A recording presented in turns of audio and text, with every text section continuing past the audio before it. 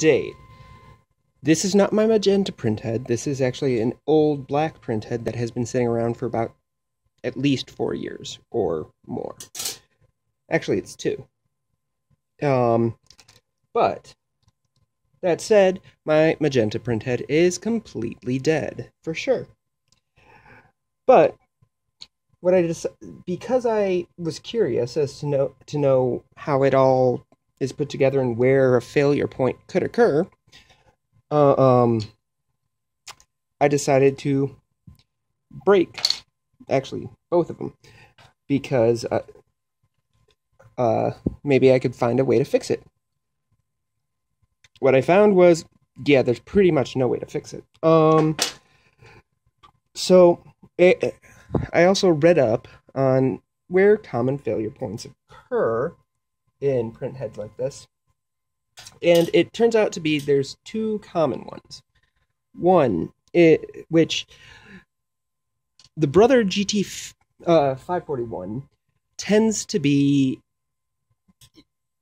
if the printhead dies, it dies. Mainly because the filter is built in deep in the head, whereas apparently in the GT-341, they've accounted for that issue by designing an external replaceable cheap filter that you should replace all the time. That said, I'm sure it's prone to failure as well. So, to start out, basically, here is a printhead with the support arm and handle bracket removed. All it is this tiny little circuit board with a heat sink and with a ribbon cable going down to this part right here. Come on, focus. There we go. So, to this section right here.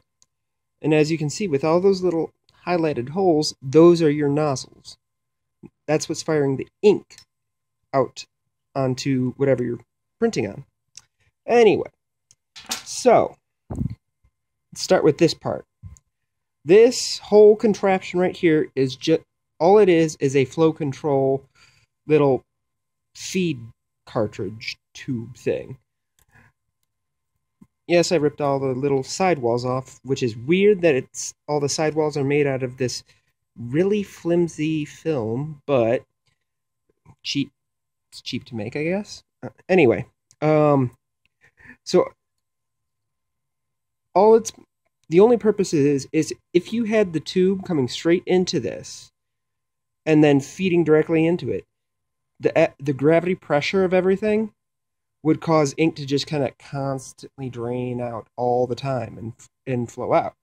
So all this does is it allows ink to come in, go up through this side, this little channel right here, and come out and go through these tiny little holes in each corner.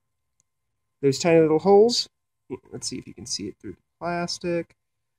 See, you can see the black channel right there and right there.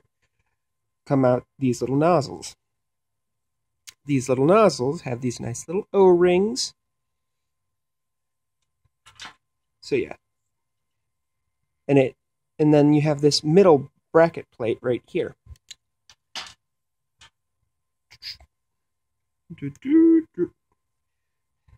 And that finally attaches to here, which is a former printhead with everything ripped off and broken and taken a hammer to, just because I wanted to see all the channels and see exactly what could happen.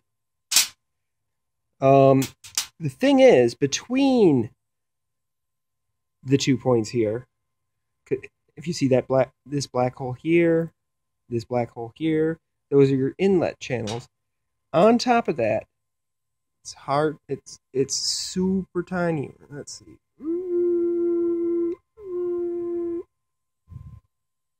Come on.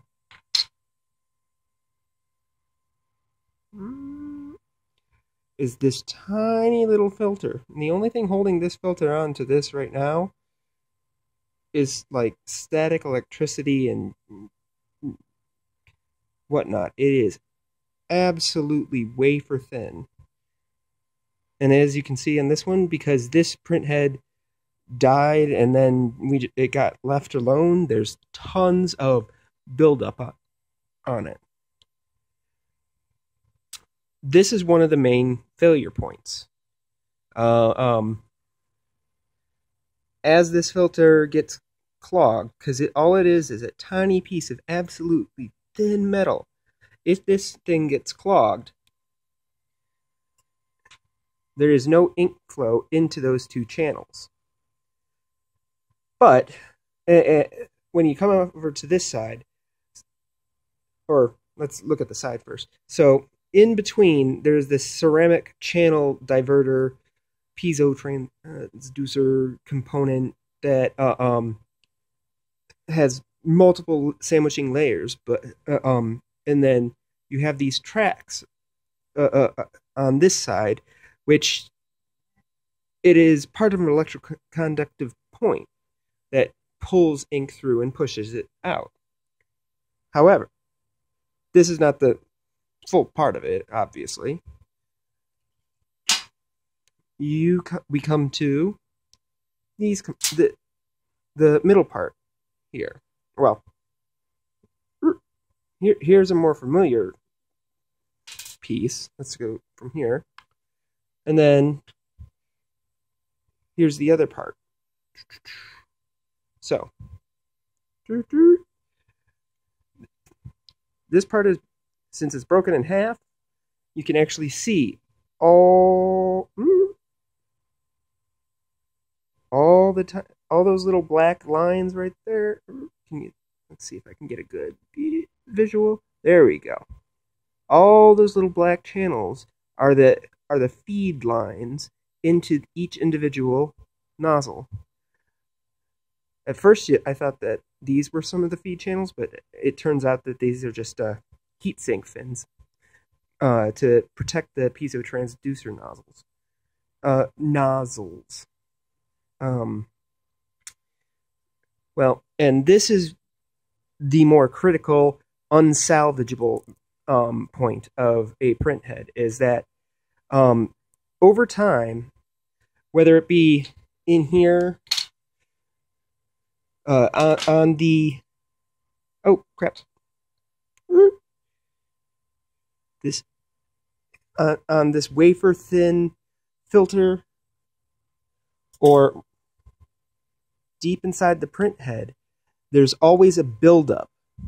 Ink. That's why a lot of the time Brother says if a print head dies, replace the tube. There's buildup in the tube.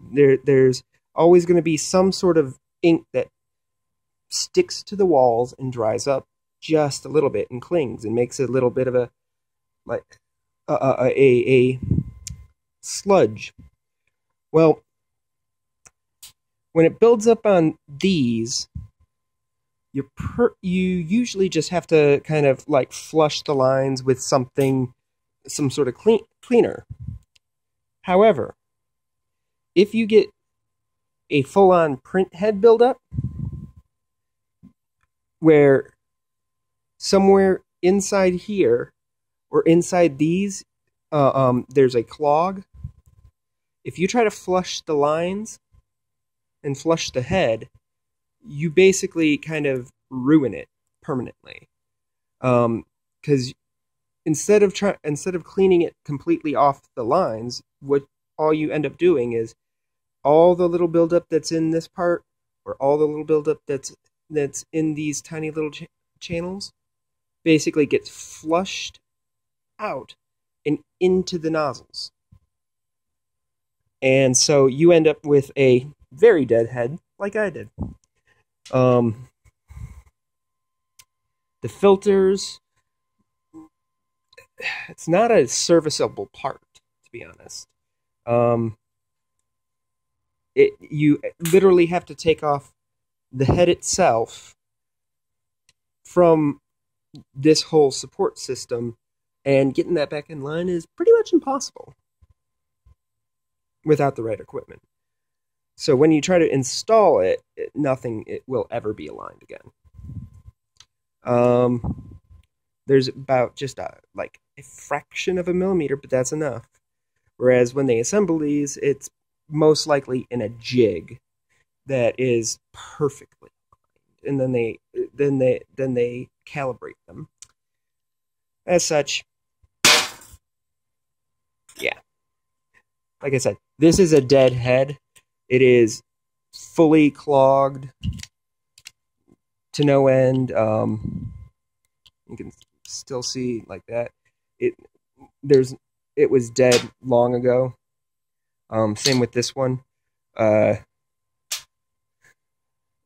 because it was also left to sit for about 4 years. Well, one of these was, and one was even older than that. So,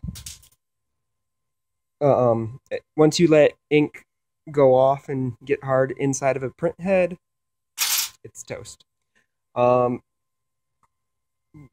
The lines, sometimes they can be salvageable, but print heads are kind of one of those, you might be able to get to save it if it's above the print head filter. You might be so all that you have to clear out is, say, this and maybe this part and everything above it. But if it's gone off so bad that it's gotten past this point, it's toast.